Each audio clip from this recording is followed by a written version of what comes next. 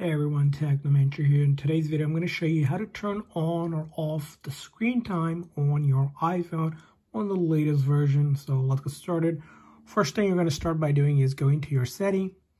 Now from your setting, you're going to scroll down a little bit further and you should see the option for screen time. So let's tap on it. Currently, I do not have screen time turned on. That's why it doesn't show me anything.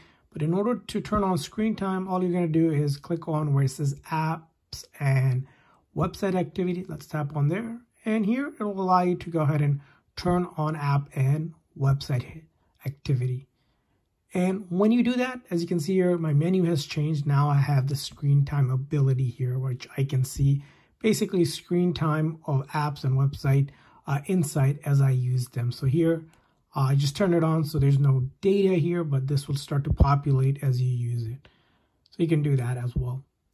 And there's other options as well here, as you see here. Now, you might also consider turning on a screen time for family. If you have maybe your children devices also connected, that's going to be where you want to set that up.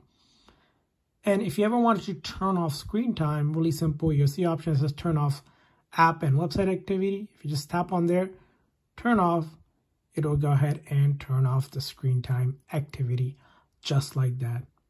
There may be scenarios where you might have screen time turned on and there might be a lock screen time setting, which means a code has been set up to basically even enable and disable certain features and restrictions. You may need to know that if you're setting that up, and that might be different from the passcode. So keep that in mind as well.